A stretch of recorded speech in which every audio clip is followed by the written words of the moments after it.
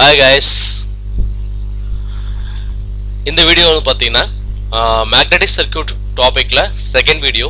First video என்னன்னா important ஃபார்முலே related to magnetic circuits. So magnetic circuit சம்பந்தமான முக்கியமான formulas வந்து ஃபர்ஸ்ட் வீடியோல பார்த்தோம்.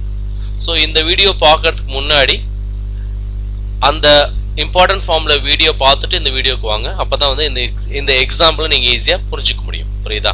So first example magnetic circuit related டாபிக்ல, சரிங்களா? ஸோ இப்போ வந்து பார்த்தீங்கன்னா இது ஒரு டைப் ஆஃப் எக்ஸாம்பிள். இந்த பர்டிகுலர் எக்ஸாம்பிள் வந்து சீரீஸ் மேக்னெட்டிக் சர்க்யூட்னு சொல்லலாம். இது இந்த எக்ஸாம்பிளை நம்ம ஹேண்டில் பண்ண போகிறது series magnetic circuit. Series magnetic circuit, சரியா? ஸோ கொஸ்டின் என்ன கொடுத்துருக்காங்க பார்ப்போம். அதுக்கப்புறம் சீரீஸ் மேக்னெட்டிக் சர்க்யூட்னா என்னன்னு சொல்லிட்டு பார்க்கலாம், சரியா? So for a magnetic circuit shown in the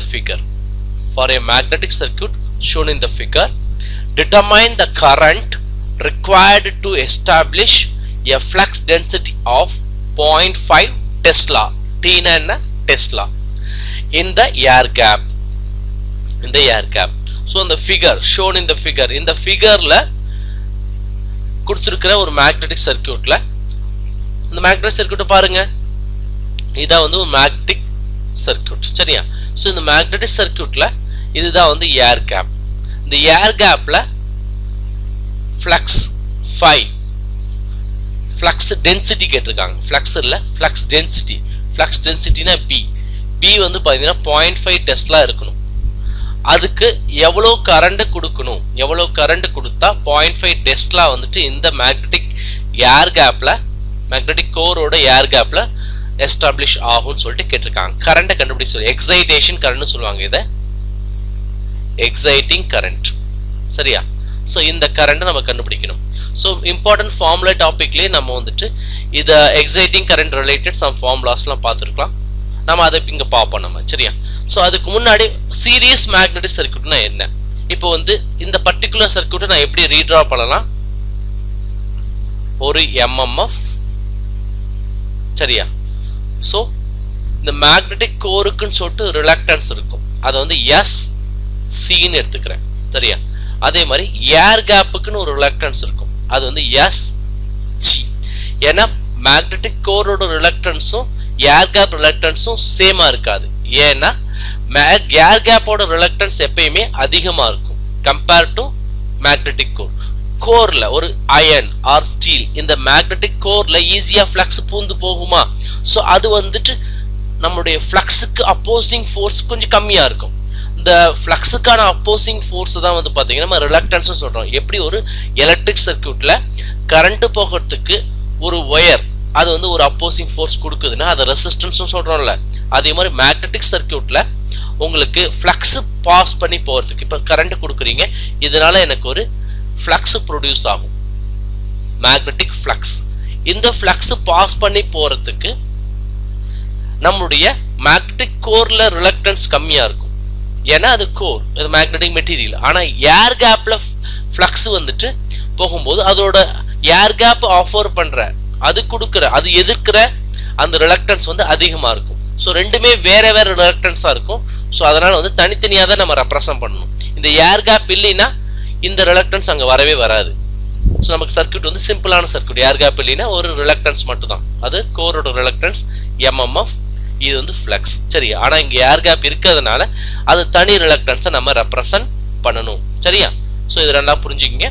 so இதை தான் நம்ம வந்து சீரீஸ் சர்க்யூட்னு சொல்றோம், சீரீஸ் மேக்னெட்டிக் சர்க்யூட். ஏன்னா ஃப்ளக்ஸ் வந்து சேம், இது வழியா மேக்னெட்டிக் கோர்ல போற ஃப்ளக்ஸ் தான் வந்துட்டு ஏர் கேப் வழியாவும் போகும், சரியா? ஸோ அதனால தான் இதை சீரீஸ் மேக்னெட்டிக் சர்க்யூட் சொல்றோம், புரியுதா? ஸோ இது ரொம்ப சிம்பிளான சர்க்யூட் தான். Magnetic சர்க்யூட்ல series type of questions வந்து கொஞ்சம் ஈஸியா தான் இருக்கும், உங்களுக்கு ஈஸியா நீங்க சால்வ் பண்ணிடலாம். ஸோ இப்போ வந்து பாத்தீங்கன்னா இப்போ கொடுத்துருக்காங்க சர்க்யூட் டயக்ராம்ல எல்லா டேட்டாஸும் மோஸ்ட்லி கொடுத்துட்டாங்க. நம்பர் ஆஃப் டர்ன்ஸ் எத்தனை கொடுத்துட்டாங்க? என் கொடுத்துட்டாங்க, நம்பர் ஆஃப் டர்ன்ஸ், அதோட டைமென்ஷன்ஸ், இந்த மேக்னெட்டிக் கோரோட டைமென்ஷன், அதோட ஸ்ட்ரக்சர் எப்படி, இந்த டிஸ்டன்ஸ் 10 சென்டிமீட்டர், இந்த வித் வந்து பாத்தீங்கன்னா 2 சென்டிமீட்டர், ஏர் கேப்போட டிஸ்டன்ஸ், ஏர் கேப் லென்த் எவ்வளவு 1 சென்டிமீட்டர், அதே மாதிரி இந்த டிஸ்டன்ஸ் வந்து பாத்தீங்கன்னா 8 சென்டிமீட்டர். ஸோ நம்ம இப்போ கண்டுபிடிக்க போகிறது என்னது? Exciting current. ஸோ கரண்ட்டை கண்டுபிடிக்க சொல்லியிருக்காங்க. கரண்ட்டை கண்டுபிடிக்கிறதுக்கு நமக்கு என்ன தேவை?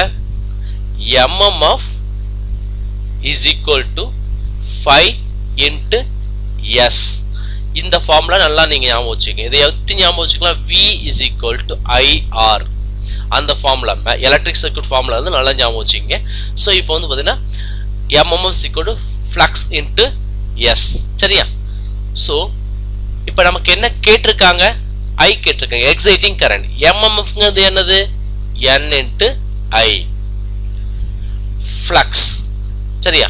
அதுக்கப்புறம் ரிலக்டன்ஸ்.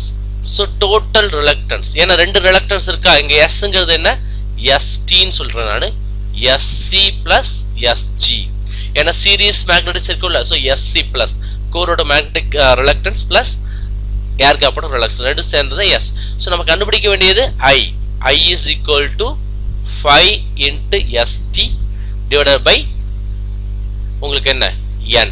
ஸோ N கொடுத்துட்டாங்க. ஃப்ளக்ஸோட வேல்யூ எப்படி கண்டுபிடிக்கலாம்? ஃப்ளக்ஸோட வேல்யூ நம்ம வந்து பார்த்தீங்கன்னா B is equal to 5/Aன்னு ஒரு ஃபார்முலா ஆல்ரெடி பார்த்துருக்கோம். அதுல இருந்து நம்ம B யோட வேல்யூ கொடுத்துட்டாங்க. 1.5 கொடுத்துட்டாங்க. So 5 is equal to B into A. So B value கொடுத்துட்டாங்க. A வந்து நம்ம வந்து இந்த பர்டிகுலர் டைமென்ஷன்ஸ் வச்சு நம்ம கண்டுபிடிக்கணும். நம்ம சரியா? டைமென்ஷன்ஸ் வச்சு கண்டுபிடிக்கணும். நீங்க கிளியரா கொடுத்துருக்காங்க பாருங்க. அயன் இங்க வந்து பாத்தீங்கன்னா உங்களுக்கு அயன் கோர் அதோட திக்னஸ் கொடுத்துருக்காங்க. திக்னஸ் கொடுத்துருக்காங்களா? அதே மாதிரி அதோட கோரோட பர்மியபிலிட்டி கொடுத்துருக்காங்க. Permeability is equal to 5000 into mu naught கொடுத்துருக்காங்க. ரிலேட்டிவ் பர்மியபிலிட்டி கொடுக்கல. நல்லா கேர்ஃபுல்லா பாத்துங்க. mu r கொடுக்கல. சரியா? mu தான் கொடுத்துருக்காங்க. அதாவது அந்த பர்டிகுலர் மெட்டீரியலோட பர்மியபிலிட்டி டேட்டா கொடுத்துட்டாங்க. சரியா? ஸோ அதனால கேர்ஃபுல்லா நீங்க சப்ஸ்டிட் பண்ணும் ஃபார்முலால. ஸோ நமக்கு என்ன தேவை? First flux கண்டுபிடிக்கலாமா? ஃபர்ஸ்ட் ஃப்ளக்ஸ் கண்டுபிடிக்கிறதுக்கு முன்னாடி நீங்க அந்த டைமென்ஷன்ஸ் எல்லாம் கன்வெர்ட் பண்ணி எழுதிருங்க. இப்ப நம்மளோட ஏரியா கொடுத்துருக்காங்களா? ஏரியா எவ்வளவு கொடுக்கல. இந்த திக்னஸ் கொடுத்துருக்காங்க. திக்னஸ் கொடுத்துருக்காங்க, வித்து கொடுத்துருக்காங்க. ஸோ அதை வச்சு நம்ம ஏரியா கண்டுபிடிச்சிடலாமா? அதாவது இந்த வித்து வந்து 2 சென்டிமீட்டர். ஸோ எவ்வளவு திக்னஸ் அது? அது வந்து 2 சென்டிமீட்டர். ரெண்டும் சேர்ந்தா 2 into 2 centimetre squared. So 10 centimetre மீட்டரா மாற்றும் போது நமக்கு 10⁻⁴ வரும். சரியா? ஸோ இது வந்துட்டு உங்களுக்கு 2 சென்டிமீட்டர். இது 3 டைமென்ஷன் தானே? நல்லா புரிஞ்சுங்க. It's a core is a 3 dimension. சரியா? ஸோ 3 dimensionலாம் உங்களுக்கு இப்படி வரும். சரியா? ஸோ இந்த திக்னஸ் தான் வந்து பார்த்தீங்கன்னா உங்களுக்கு 2 சென்டிமீட்டர்னு கொடுத்துருக்காங்க. ஸோ நம்ம இதை கட் பண்ணா கட் செக்ஷனல் ஏரியா வந்துட்டு உங்களுக்கு இதை கட் பண்ணா உங்களுக்கு எப்படி வரும்? இப்படி வரும். இதை கட் செக்ஷனல் ஏரியா. ஸோ அதுதான் வந்து பார்த்தீங்கன்னா உங்களுக்கு 4 into 10⁻⁴. 2 into 2 4 into 10⁻⁴ centimetre square. அப்புறம் length of the air gap. ஏர் கேப்போட லென்த்தையும் நம்ம வந்து மீட்டருக்கு மாத்திட்டோம். Length of the iron core பாத் அதை கண்டுபிடிக்கணுமா? ஏர் கேப்போட லென்த் கண்டுபிடிச்சிட்டோம். அயன் கோரோட பாத்து எப்படி கண்டுபிடிக்கிறது? இதை வந்து மீன் சொல்லுவாங்க. மீன் லென்த் தான் நம்ம எடுத்துக்கணும். மீன் லென்த். சரியா? மீன் லென்த். மீன் லென்த்னா சென்டர். இந்த சென்டர் இந்த லென்த். ஸோ டோட்டல் வந்து உங்களுக்கு 10. ஸோ இந்த வித்து வந்து உங்களுக்கு 2 சென்டிமீட்டரா? ஸோ சென்டர்னா வந்து பார்த்தீங்கன்னா இங்க வந்து 1 சென்டிமீட்டர், இங்க வந்து 1 சென்டிமீட்டர். ஸோ இங்க வந்து 1 சென்டிமீட்டர் போயிடுமா? இங்க 1 சென்டிமீட்டர் போயிடுச்சுன்னா இந்த டிஸ்டன்ஸ் 8. அதே மாதிரி கீழே வந்து ஒரு 8. சரியா? ஸோ 8 8 16 8 மேல ஒரு 8 கீழே ஒரு 8. ஏன்னா நம்ம பார்க்க போறது மீன் லென்த் தான். ஏன்னா உங்களுக்கு அவுட்டர் லென்த் எடுத்தா வேற மாதிரி வரும், இன்னர் லென்த் எடுத்தா வேற. ஸோ நம்ம எப்பயுமே சென்டர் தான் எடுப்போம். ஃப்ளக்ஸ் வந்து சென்டர்ல போறதா நம்ம எடுத்துக்கிட்டு சென்டரோட மேக்னெட்டிக்கோட சென்டர் லென்த் எடுக்கணும். அப்படிங்கிறப்ப இங்க 1 சென்டிமீட்டர் போயிட்டு, ஏன்னா இந்த திக்னஸ் சேம் திக்னஸ் தானே இங்கேயும். சரியா? இங்க 1 சென்டிமீட்டர், இங்க 1 சென்டிமீட்டர் 8, கீழே ஒரு 8. இங்க பாருங்க, இங்க மேல ஒரு சென்டிமீட்டர், கீழே 1 சென்டிமீட்டர்னா 6 வருமா? இங்க 6. சரியா? ஸோ 6. இந்த ரைட் ஹேண்ட் சைட்ல உங்களுக்கு 6 தான். ஆனா நடுவில் 1 சென்டிமீட்டர் வந்து ஏர் கேப் இருக்கா? நம்ம கோரோட லென்த் மட்டும் தான் கண்டுபிடிக்கிறோம். ஸோ 6 - 1ங்கிறப்ப உங்களுக்கு 5. ஸோ டோட்டல் கோரோட லென்த் எவ்வளவு? 27 சென்டிமீட்டர். மீட்டருக்கு மாத்திரம் 27 × 10⁻². எல்லாத்தையும் மீட்டருக்கு நம்ம கன்வெர்ட் பண்ணிட்டோம். அதே relative permeability of the core கொடுத்துருக்காங்க நமக்கு. ஸோ நமக்கு மியூ தெரியும், mu is equal to mu not mu R. சரியா? இதுல வந்து மியூ ஆர் வேல்யூ வேணும்னா மியூவோட வேல்யூ சப்ஸ்டிட் பண்ணுங்க. மியூவோட வேல்யூ என்ன? 5000 into மியூ நாட் சப்ஸ்டிட் பண்ணுங்க. மியூ நாட் கேன்சல் ஆயிடுமா? அப்படிங்கிறப்ப உங்களுக்கு மியூ ஆரோட வேல்யூ கிடைச்சிடும். சரி, இதான் relative permeability of the core. So நான் முன்னாடி சொன்ன மாதிரி தான் MMF equal to 5 into total reluctance. அதுலேருந்து நம்ம I கண்டுபிடிக்கிறோம். ஐக்கு வந்து நம்ம 5 தேவை, ST தேவை. ஏன்னா Nக்கு வந்து கொஸ்டினில் கொடுத்துருக்காங்க. 5 கண்டுபிடிக்கிறது நம்ம ஃப்ளக்ஸ் டென்சிட்டி யூஸ் பண்ணணும்னு சொல்லியிருக்கேன் நான். ஸோ 0.5 into ஏரியா கண்டுபிடிச்சிட்டோம் ஆல்ரெடி. 4 into 10 power minus 4 போட்டால் நமக்கு ஃப்ளக்ஸோட வேல்யூ கிடச்சிருது. 0.5 into 4 போட்டால் உங்களுக்கு 0.2 வருது. சரியா? ஸோ உங்களுக்கு 10 power minus 4 எவ்வளோ வருது உங்களுக்கு? 20 வருமா? 0.5 into 4 போட்டால் உங்களுக்கு 2.0 வரும். அதை மறுபடியும் நம்ம வந்து 2.0 into 10 power minus 4ங்கிறது அப்படியே எழுதுறோம். 0.2 into 10 power minus 3ன்னு எழுதுறோம். சரி, இது ரொம்ப முக்கியமாக பார்த்துங்க. சரியா? 0.5 into 4 போட்டால் உங்களுக்கு 2.0, அதாவது 2 வரும் உங்களுக்கு. அதுலேருந்து வந்து பார்த்தீங்கன்னா 10 power 4 நம்ம வந்து மில்லி வெபரில் எழுதுறதுக்காக நம்ம வந்து என்ன சொல்கிறோம்? 10 power minus 4னா நம்ம என்ன பண்ணுவோம்? ஒரு ஸ்தானத்துக்கு 100/100 டிவைட் பை 10 போட்டால் உங்களுக்கு இங்கே 10 power minus 3 வந்துருமா? ஸோ இது 0.2 மில்லி வெபர்னு எழுதுறோம். இது முக்கியமாக 5 வேல்யூ கண்டுபிடிச்சாச்சு. ஈஸியான ஸ்டெப் தான் 5 வேல்யூ கண்டுபிடிக்கிறதுக்கு. கொடுத்துருந்த கொஸ்டினில் கொடுத்துருந்த ஃப்ளக்ஸ் டென்சிட்டியை வச்சு நம்ம வந்து 5 வேல்யூ கண்டுபிடிச்சிட்டோம். ஏன்னா flux density B is equal to 5/A. அதுலேருந்து நம்ம 5 வேணும்னா இதை கிராஸ் மல்டிப்ளை பண்ணால் நமக்கு 5ஓட வேல்யூ கிடைச்சிருது. அதுக்கப்புறம் என்ன? Total reluctance of the core. So அப்படிங்கிறப்ப SC SG தனித்தனியாக கண்டுபிடிக்கிறோம். LC L divided by mu naught mu r A. LC ஓட வேல்யூ இப்போ தான் கண்டுபிடிச்சோம். 27 10 power minus 2. நமக்கு mu naught வேல்யூ ஞாபகம் வச்சுக்க நான் சொல்லியிருக்கேன். இம்பார்ட்டன்ட் ஃபார்முலா ரொம்ப முக்கியம், அது மறந்துடக்கூடாது, தப்பு பண்ணிடாதீங்க.